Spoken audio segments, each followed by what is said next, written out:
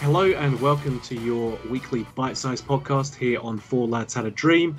My name's Andrew, and to discuss Rangers' frankly atrocious 3-2 loss against Ross County are three of my very favourite podders. First of all, Stevie, how you doing, mate? Yeah, I'm good. There's obviously a lot to discuss for this one. There is. Second of all, Kenny, how you doing, man? Yep, been better, but yep, looking forward to it. Cool. Well, I'm glad you are. And finally, Shona, how are you doing? I'm very well, yeah. I'm just looking forward to tonight's discussion. I'm sure there's a lot to go through, so it shall be interesting. Yes, indeed. We're going to try and keep ourselves restrained and keep this to a lean half hour. But I suspect if we got any of our esteemed podders, or indeed myself, onto a bit of a tangent, we could probably go for a few hours. I'm going to try and avoid that. I'm going to just quickly run down, the kind of facts of the game.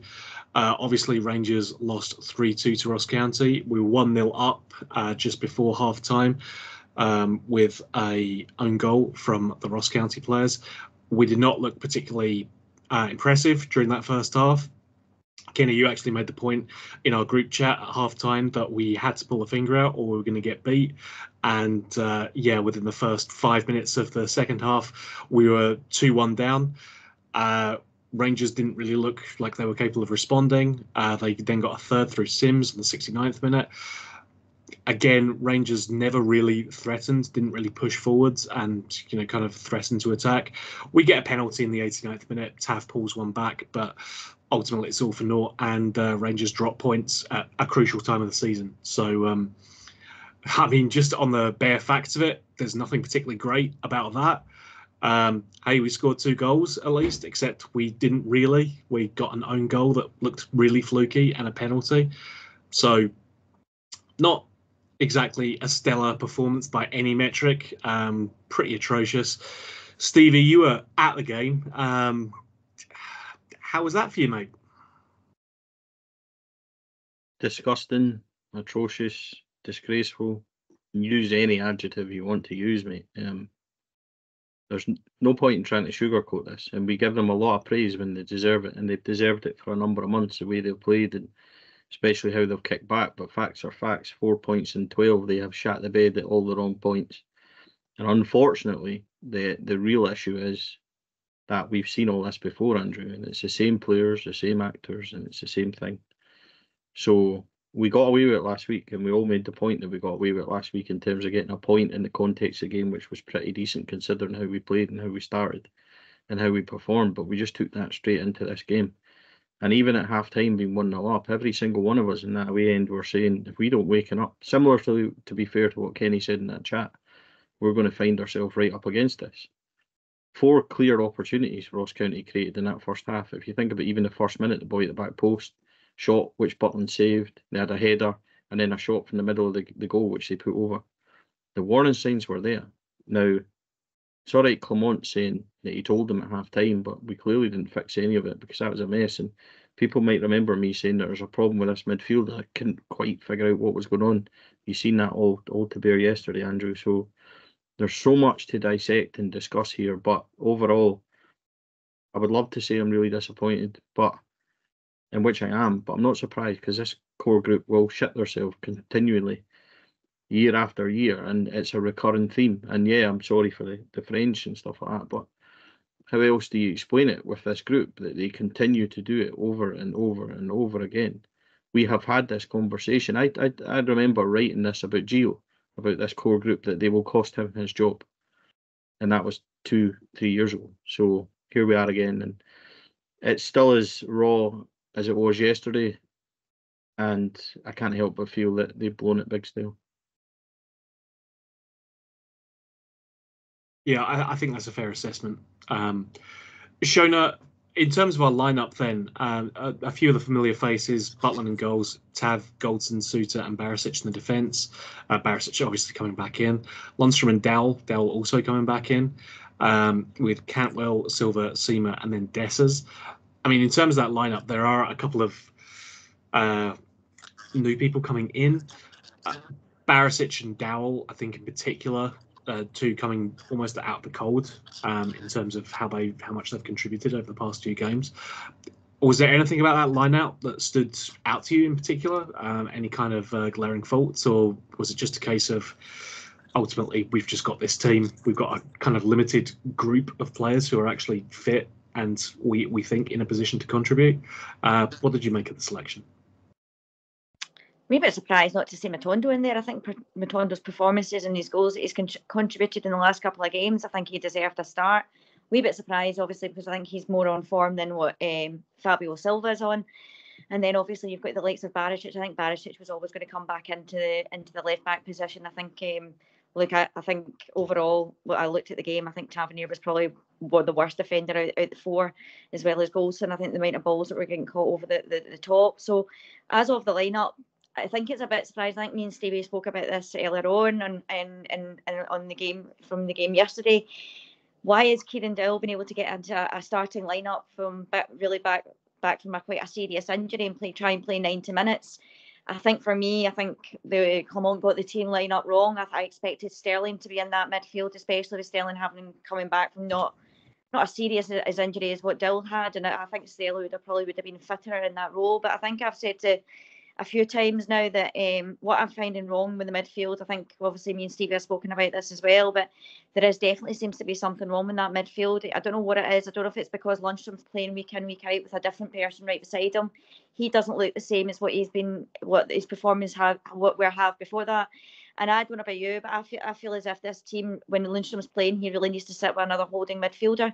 I think when he sits there with the likes of Jack or Raskin or even the likes of sometimes when it's Tom Lawrence, the performances weren't great with Tom Lawrence, but I just feel as if with John Lundstrom in that middle of the park, I think he really needs somebody in that's sitting beside him and not him doing all the work. And I feel as if maybe he still looks a wee bit leggy since he's came back from the European trips. But I think overall, maybe a few surprises that the guys thought that, or the fans thought that Golson would have maybe would have been dropped after his performances. But apart from that, it's just your usual suspects, isn't it? That you know pretty much what Clement's now going to pick. But even the likes of Scott Wright to start last week and then not even get into the squad this week, there's just a couple of few surprises in there at the moment, and I think it's coming back to haunt us. I think we really need to get some more consistency in there, and we're not really getting that at the moment. Can I say on that? I feel sorry for Clement, and I've said this continuously that I think he's really punched above with what he scored, but I have felt in recent weeks it's a wee bit like seeing, throwing shit at the wall and seeing what will stick. And I felt like that last week, and it feels like that again yesterday. I think that sometimes it doesn't really make sense, and he's trying to get something to click or something to fire. I don't know, Kenny, if you can agree with that about that. I just like Wright. I think Shona's right. Like, how can Wright come straight in and then be straight back out? Like, and we know, and see the amount of early substitutions, Andrew, that we're having to make in these games, even at half time and 50 minutes and stuff like that. There's something wrong there. And this isn't 1 or 2 games. This is, it goes all the way back to Kilmarnock away, having to change it at half time like that. Cortez' injury has affected us more than I think we'll ever have realised at the time, because the balance of that squad is completely off.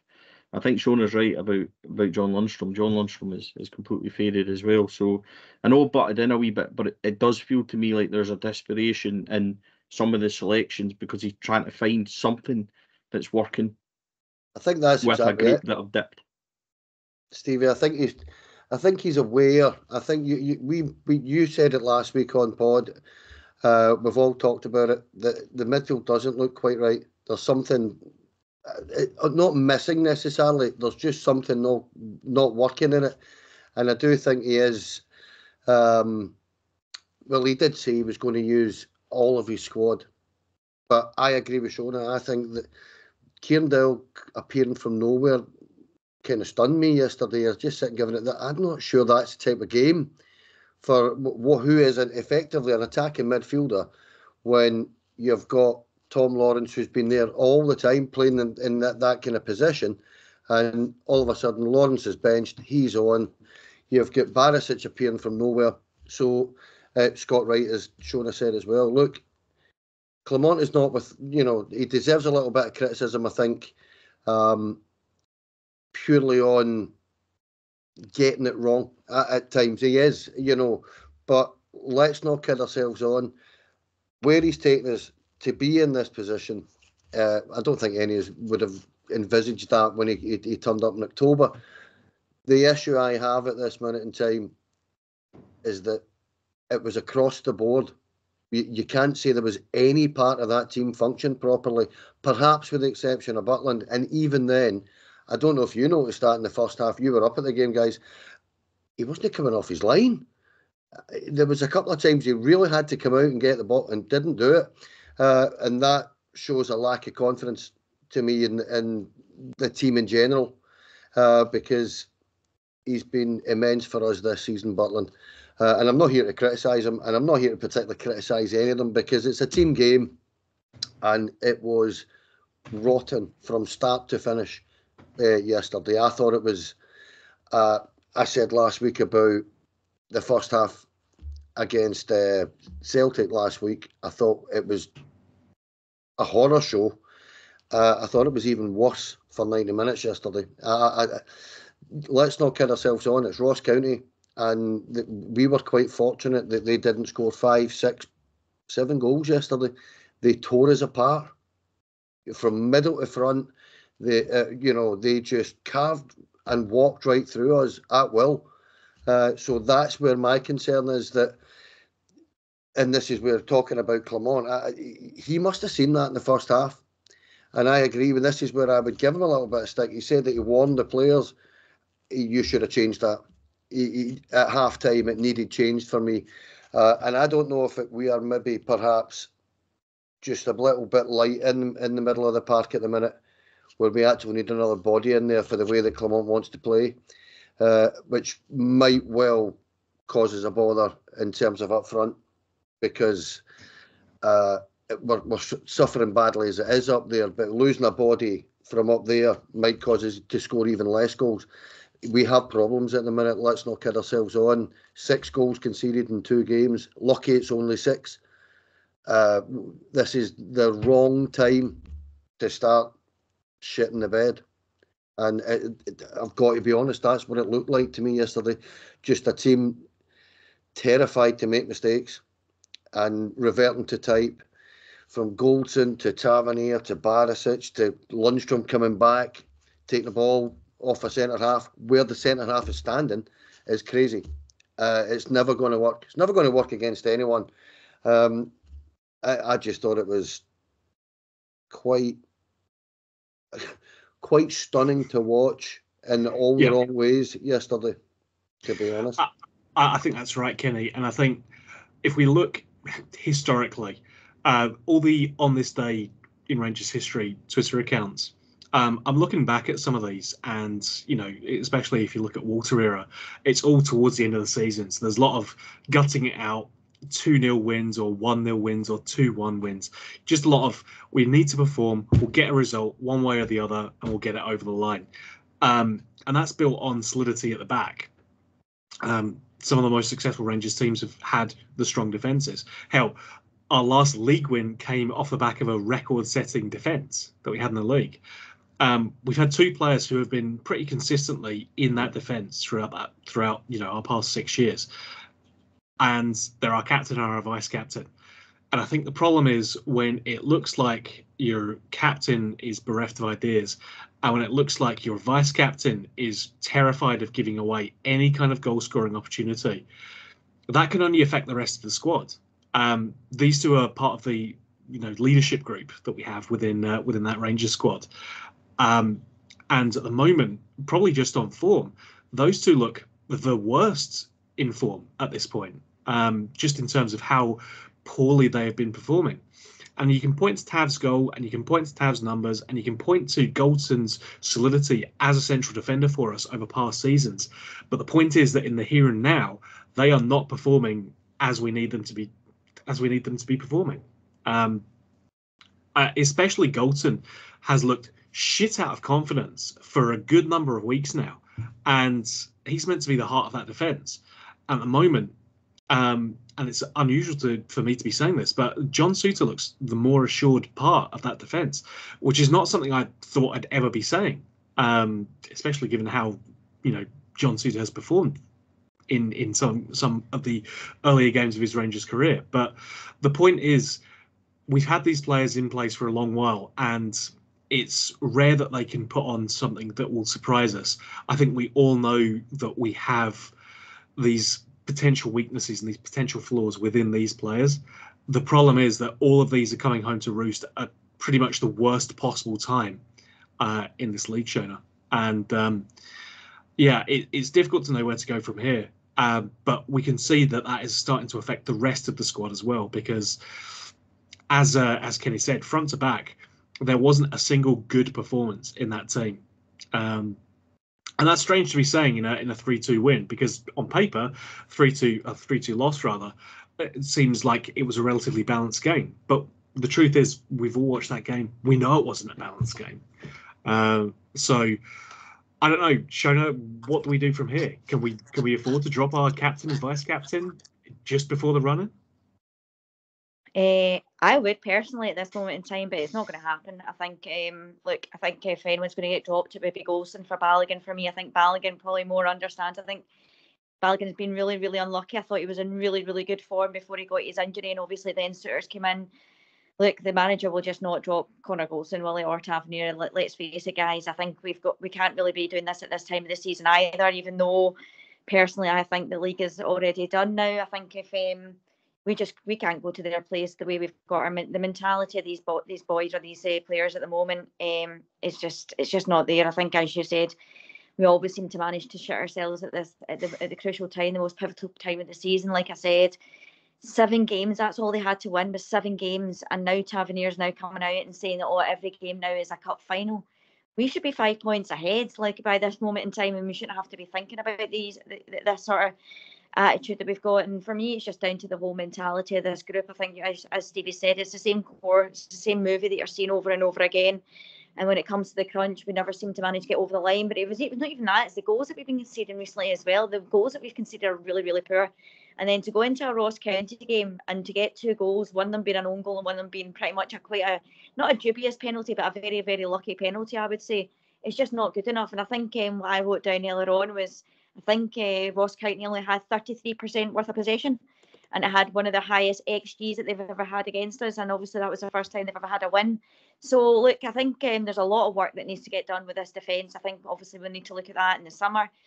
But for this moment in time, I think it's crucial that we get Ridvan back. I think in the middle of the park, you need to go with somebody that's a bit more physical in midfield than the likes of Dowell and Lawrence at this moment in time. I think with the physicality that's going to be coming up against these teams, they're going to be fighting. They're going to be wanting to look at us now and think, well, we can get a result against Rangers. I think, as I said before, I think Lundstrom really suits somebody in there that's a bit more physical right beside him as well. So I would go with the likes of maybe Sterling in midfield, or even Nico Raskin. I think Nico Raskin could have done a good job yesterday just within the tackle. And I think I mentioned this as well to Steve on the way back. What I noticed about Ross County, not only were they physical against us, but they were putting their bodies on the line. They were throwing themselves in front of tackles. And I don't know if this is just because of the discipline issue and maybe the referees that we've got up here, but we're really, really scared. I don't care if somebody gets a red card for going into a challenge that maybe saves us from a goal or whatever, but the challenges at the moment that we're making, some of them are really, really, really poor. I think yesterday, I think Sterling sold himself for the goal. I think it was their 3rd goal when Lawrence wasn't physical enough with their winger to start with, and then obviously Sterling sells himself, and then Lundstrom just standing there in the middle of the park, and the guy's got a tap in. Once again, I think there was another ball that was played over the top. This seems to be an issue with us as well. And I think it was Connor Golson. He doesn't make a tackle. He doesn't go towards the player. The player then plays the ball into the middle of the box, and then it's another easy finish. I think Butling probably could have done better for one of the 2 of the goals as well. But look, it just seems to be a consistent thing where over and over again over the past few weeks, we've been conceding really, really poor goals. We did exactly the same against them the week before. And this all stems down, I think, for me, since the Motherwell game. The Motherwell loss for me, I think we've not really, really kicked on from there. I think that's really had a bad effect on Golson when he was playing against the likes of Theo Bear. And obviously, I think Tavernier had a bit of a poor game that day as well. So for me, that's the mentality. They haven't been able to get over that game. And obviously, it's carried through now. And it was just going to be a matter of time. And like I said, we said this a couple of weeks ago in the pod, all these guys need to do is win the next 6 games. And they've won the league. But it's the same guys that bottle it every single time for us. And unfortunately, look, I don't know what the answer is to this at this moment in time, but I think what you need to do is the manager needs to go with the players that are on form at this moment in time. And for me, you've got to be playing Matondo over Silva. I know obviously Silva was involved with one of the goals, with the own goal with the flicked on header, and I think he was involved with the chance that Dessers should put in the back of the net. But for me, you've got to go with Sima. You've got to go with Matondo, and you've got to go with Dessers. They're the front three that have been scoring you goals this season. And yeah, I think I would rather go with them. I think I don't really know when the last time that Silva scored a goal, to be fair. But yeah, for me, I think there's got to be a lot of solutions between the middle of the park and the front for me, because there's just far too much space. I think even that Danda, was it Danda, the guy that's off to Hearts as well? Did you see the amount of space that he had for the ball that was played over the top against Tavernier? Why are we giving these guys this amount of space? And this has been going on for weeks now. So, like we said, I think there's definitely something wrong with the defence. They're obviously dead shaky. That needs to get sorted. But who do you put in there apart from Balogun? And then obviously in the midfield, I think we need to really, really tighten it up a wee bit. And I think we need to go a bit more defensively for the next 6 games. And then up front, for me, I think you've got to go with Matondo. I find it hard to argue with any of that, Shona. Stevie, before we came on, you were obviously very enthusiastic and excited to be talking about this game, reliving it. But I mean, as Shona says, where do we go from here? It's one thing to have a poor performance from one area of the pitch or one group of players. It's another thing to have basically your entire team collapse on you at the same time. Because then it's not an easy and obvious, we'll just take him out and put him in. Now we've got a position where every area of the pitch, from defence to midfield to attack, seems to be completely bereft of confidence. As Shona says, where do we go from here? I think there's a real lack of legs in this team at the moment, Andrew. It's concerned me of how leggy we've looked. I think, even when you look at last week, the substitutions changed the game from our point of view, but that midfield is hugely worrying. Chris Boyd said something today I found really interesting about John Lundstrom, and he said John Lundstrom's back to running about for the sake of running about, and he's completely out of position. And then you put Todd Cantwell in there, who's a bit of a maverick, who doesn't really play for the team as such. He's more of a number 10 who tries to wander about and has a free role kind of thing. You stick 2 guys in there that are kind of indisciplined or have lost their kind of positional sense. Kieran Dowell's just returning. I'm with Shona. Like, the fact that he has been out for 4 months and bizarrely gets straight in the team and head of Nico Raskin, for me, it's not only concerning, but it's very difficult to understand. Now, I know that Nico against Motherwell didn't have the most outstanding performance, but in an area where we are lacking legs and enthusiasm, Andrew, I find it bizarre that we're making those choices. To put Sterling on the bench when Sterling was man of the match against Celtic is one that doesn't make any sense either. And to pull him out for Barisic, who, remember, Barisic at Kilmarnock was rotten. I get to maybe add that balance. I understand that, but surely you just move Sterling somewhere else in the team. And I think that's where it comes down to decisions that aren't making sense, and goes back to my previous statement about like throwing shit at a wall. It's just something trying to get something to stick, when I think the obvious things are what you should be doing. Like I said it during the week, that we need to become harder to beat, and we need to consolidate and have a boring victory. And instead, we were wide open. And it's, we've spoke about this, about the XGs and everything else, but your eyes tell you more than any stats or anything. And we were ridiculously wide open yesterday. The amount of transitions that Danda had on that right-hand side, because he overloaded. Borna Barisic was completely lost. Fabio Silva didn't track back. And that midfield, it basically meant, because Dowell's attacking wise, he wasn't sitting in. So the space was miles away. Lundstrom was neither here nor there. Your defence is on top. And I just think that we looked massively miles open. If you're talking about, Andrew, and no disrespect to these guys, because I think they're decent, hard-working players, but come on, Josh Sims and Simon Murray ripping that team apart, come on. There needs to be a little bit of realisation here that whoever's on that bench, Lamont, Van Hayden, Alex Ray, you've got to see that, and you've got to fix it. And we could see it. And by the way, the vantage point at Ross County behind the goals is pretty shoddy. Like, you can't really But if we're all sitting there going... Stevie, it was still better than the angle we had on the TV. Yeah, absolutely. But my point is, see, when you're in the gantry at Ibrox, you've got a clear view of everything, and you can make informed kind of rational points or irrational, whatever you want to say. But we had a crappy view behind the goals, and we were all saying it. And it wasn't just me. We were all literally saying, this is a mess. Like, we need to shore this up. And, you know, yeah, we were still creating at the other end. Seema had a header that kind of got a really good save. Dessers had a couple of opportunities, which, again, he should do much, much better with. Repeat and fade with him, unfortunately. But where does somebody go, we've got a real issue with that midfield? So in order to your question, Andrew, and how do you fix this? When we used to go through, and Kenny will tell you this as well, when we went through rocky spells under Walter, under Alex McLeish or whoever, they made us hard to beat. It's first key, make you hard to beat. And we're so ridiculously wide open that that's not happening. So first changes for me, Andrew, come in that midfield. And I know Shona's mentioned dropping Goldson. If Goldson could come in for Balogun, I would do that in a heartbeat. But it won't. I don't think it'll happen. I think Shona's right. But the midfield needs fixed. And I think there's 3 spaces up for grabs there. John Lundstrom's form has completely fallen away in the last 3, 4, 5 weeks, whatever you want to kind of call it. He has been miles off it. Whether or not he's jaded or he's just lost or what they're asking him to do, I don't know. But I'm with Shona. I think his best forms come when there's somebody holding his hand next to him and they become hard to beat and they're a kind of tight unit in there, whether that's been Ryan Jack or whoever. Obviously, Jack's been missing for a long time, but Sterling in there, even John Lundstrom, and this is a wild shout, but you go back to Betis away when John Lundstrom was absolutely exceptional.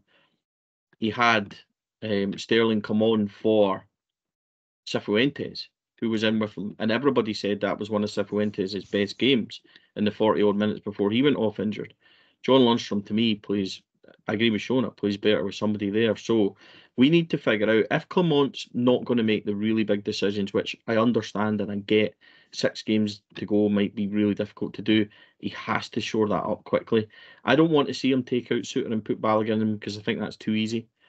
I don't want to see him start Fabio Silva and take him off after 50 minutes because, again, it's too easy. Start Scott Wright and then just don't play him again. It's too easy. Make the big decisions that really need made. Otherwise, we're going to end this season not by a point behind or 4 points behind. We're going to go to Parkhead and we'll get turned over because it'll be the same guys unless there's really, really big decisions made. Tighten this up and go from there. And listen, the Tavernier Goldson question that you put to Shona is one that we've been having now for 3 years, 4 years, 5 years, whatever you want to say. It's the same guys, the same point. You know what I mean? And as I said about Gio, I said the same thing. You need to ditch these guys or they will cost you. Well, they cost you. Michael Beale cost him. So it's the Michael same Beale had some players. other things that cost him the game, the job as well, Stevie. But yeah, no, I take your point. What I mean by that is, sorry, Andrew, maybe didn't. I think you're right, but I mean that they've watched managers come and go. That's my point in being it's the same core group that have watched the managers come and go, and something has to give somewhere. Like, are we going to be sitting here in September and October having watched them do the same thing to Philip Clement? Potentially, if big decisions aren't made. So, look, there's a lot to happen this summer. A lot of big decisions to happen this summer. I think they're really crucial. For now, I'm not suggesting that we drop Goldson, Lundstrom, Tavernier, etc. But he has to be big enough to be able to look at it and identify who's properly not performing. Goldson, Tavernier, Lundstrom are all in that mix. Barisic, I think, has checked out. Personally, I think he's checked out. And he needs to be brave enough to go, if I'm all right to do it to Scott Wright and to do it to Nico Raskin and to whip Todd Cantwell off after 35 minutes in a game, maybe I should be big enough to make the really big decisions. Otherwise, I'm afraid that next week's pod will be talking about the same things and the same issues. Because if we go again like we did on Sunday, away to Dundee on Wednesday night, whether that's at Perth or Dundee, then we will face the same problems. Can I just jump in? Sorry. Yeah, I was going to jump in. I was actually going to ask Kenny the same question, actually, if you could answer the question. Do you not think it was a wee bit bizarre yesterday when we were losing 2-1 to take off Dessers and put Kemar Roof on? for me, if you're chasing a game, why do you not just have them both on the pitch? Or why is Kemar Roof coming on to try and change this game? And maybe Kenny can answer that, but it seemed very strange, that substitution for me. I don't know. I thought Dessers was having a poor game. And he was having a poor game, but he wasn't alone in that. I wouldn't hold my breath with Kemar Roof at all from now to the end of the season. He'll try, and he just looks not there. He just doesn't look the player that we know he can be. But the one thing I would say, Steve is talking about making the big decisions. A statement decision there, and it has got to be made for me, is he has to drop Connor Goldson for his own benefit as well. But let's not get carried away with the negativity of yesterday's result, and actually let's try and focus on the next 6 games. And the next 6 games, if we win them, we're going to win that league. If we win 8, we're going to win a treble. Now, as highly unlikely as that feels and sounds at the minute, the simple fact is that a statement decision for a manager to make is to drop your vice captain. But he is so far off it, I think, that, and I'm going to kind of try and explain this very quickly. He's not going to drop James Tavernier. He isn't. The numbers are far too important to us. He's not going to do that. So you have to find a way of compensating for Tavernier's defensive frailties because he's so far up the pitch. And that is where the issue is. That particular side, and we've discussed this in the pod before, I've written about it before, that side is getting targeted by every single team in our league. Every single team does it. And it's a ball over the top, or it's a ball through the middle. And it's targeting in a space that you can double up on Connor Goldson in. And we are not covering for that at all. The midfield, as you say, Stevie, there's something all right there. They're not tracking the way they should be. That's why the spaces are so big.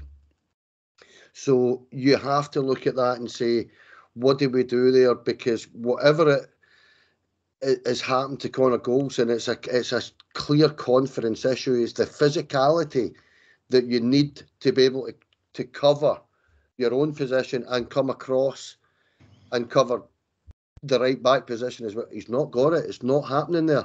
Now, I am not 100% convinced that Leon Balogun's capable of doing that. So I would actually have Suter over there. And I would be very inclined to put Balogun at left centre half and see if that, even just for Wednesday night, to see if that shows it up any. Because that space is enormous. And, you know, we all respect to Ross County, who totally deserved to win that game yesterday. They carved us open all day long, and particularly down. Again, we said it last week, our flanks weren't right last week either. But it was so badly exposed, and particularly on our right-hand side, it was mind-boggling to watch. Yeah. And what concerned me about watching that is that as players, these are professional football players. They're seeing this happening, and they seem capable of actually saying to themselves, "This is what we need to do to show that space up." They weren't doing it. They couldn't do it. And as Stevie said, on the right-hand side, because Silva wasn't coming back, and Barisic, who had an absolute nightmare of a performance, I thought, yesterday, just truly awful. He's done. Barisic is done as a Rangers player. We know this. And it's if you're born a Barisic and you're told that you're not playing against Celtic last week, and then you're told you're playing at Ross County, and then the guy in front of you is not bothering his backside to help you, he's checked out already. So yeah. You'll not have seen it, guys, because you were up at the game, but watch back on the 2 goals that end up coming in from the right-hand side, and Borna Barisic isn't even on screen in either of them.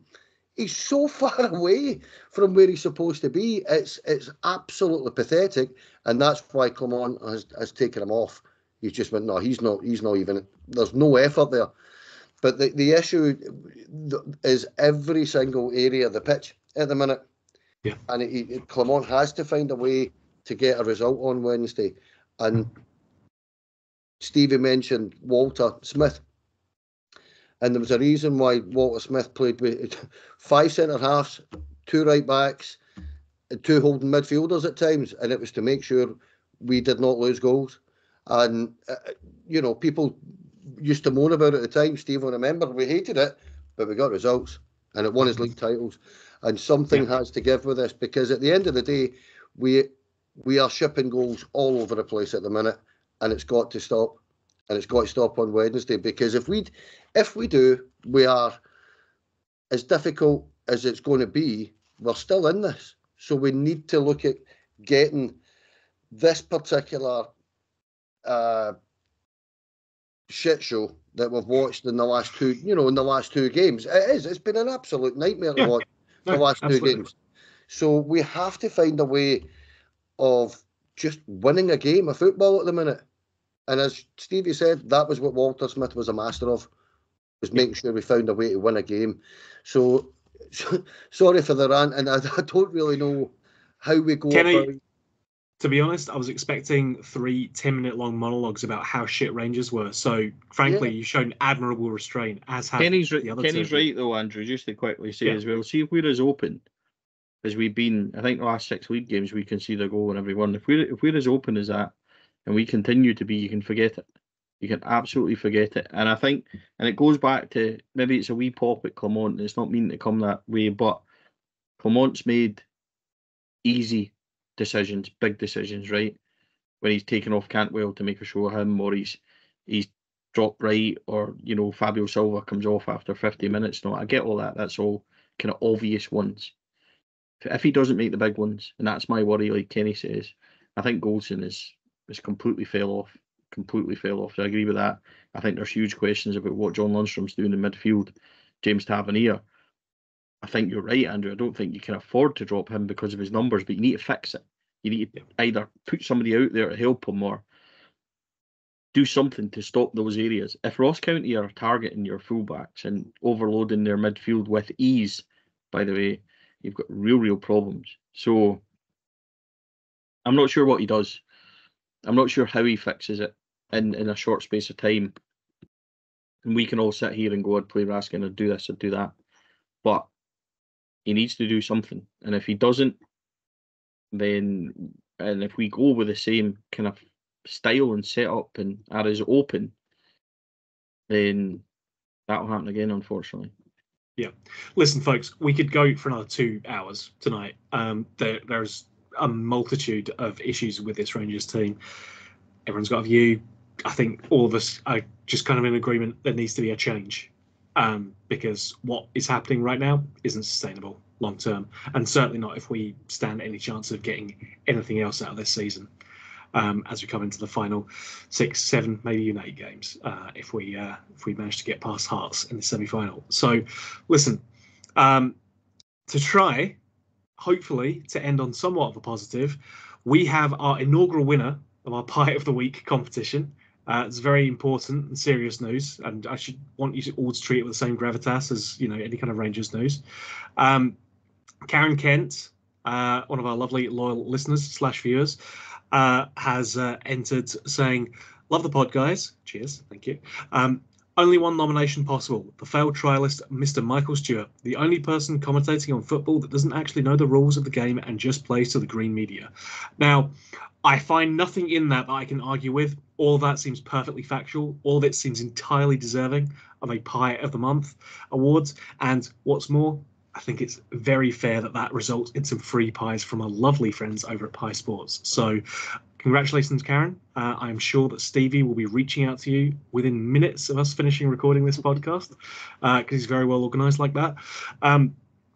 And yeah, what we want, guys, obviously, over the next few weeks, this is every month. So we want your nominations in. We understand if you want to nominate half the Rangers team at the moment. I can certainly understand that. Get your entries in.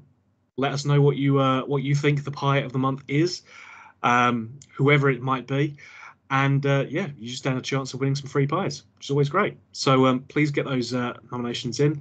There's also just an ongoing code that we have with Pie Sports, which will get you 12.5% off your pies, any purchase that you make there.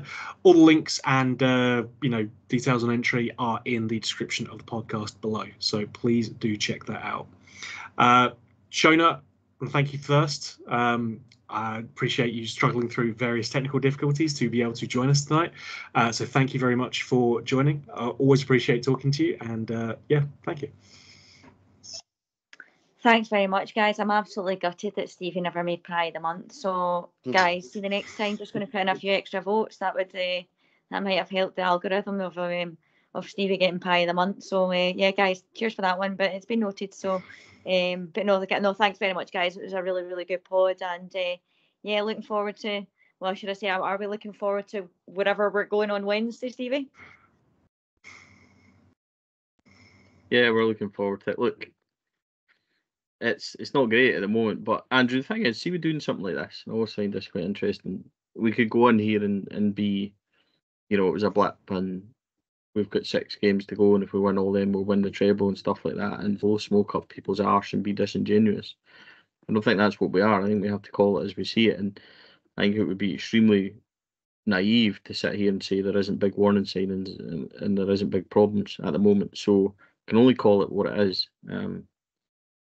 There was a lot of sweary words, so apologies about that, but it's real. It is. It's got to be what we feel and what we think at the time. So, and I stood there in Ross County yesterday, as Shona did, and as plenty of thousands of other Rangers fans did, and it was ridiculously poor. So, call a spade when a spade when it's required, and I just hope that the next couple of pods we do over the next week are a lot more enthusiastic and a lot more positive.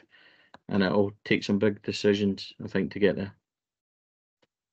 Well, thank you too, Stevie, for that.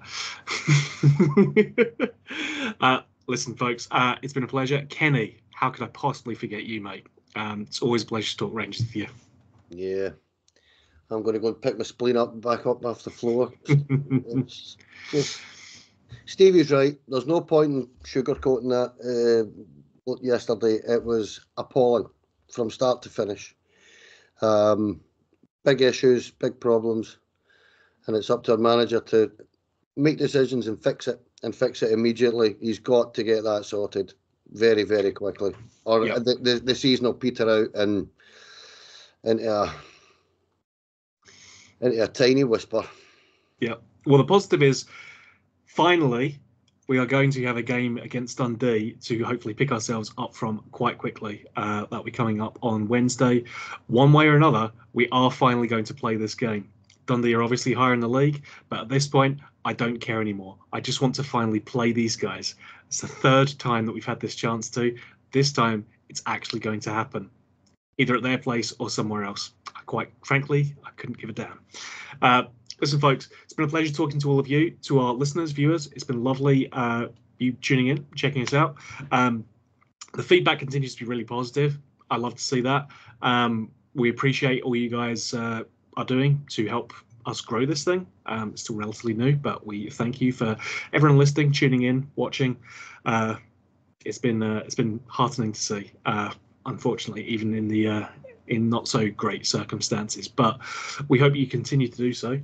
And until we talk to you again, bye for now.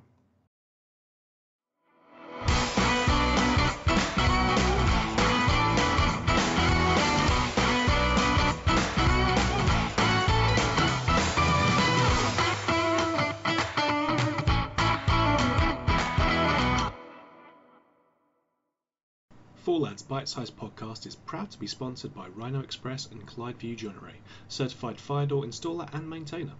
Also in association with Rangers Pools, Zenith Coins and Alexander Campbell Interiors. Please share and follow the pod to help us grow. We hope you enjoyed the show.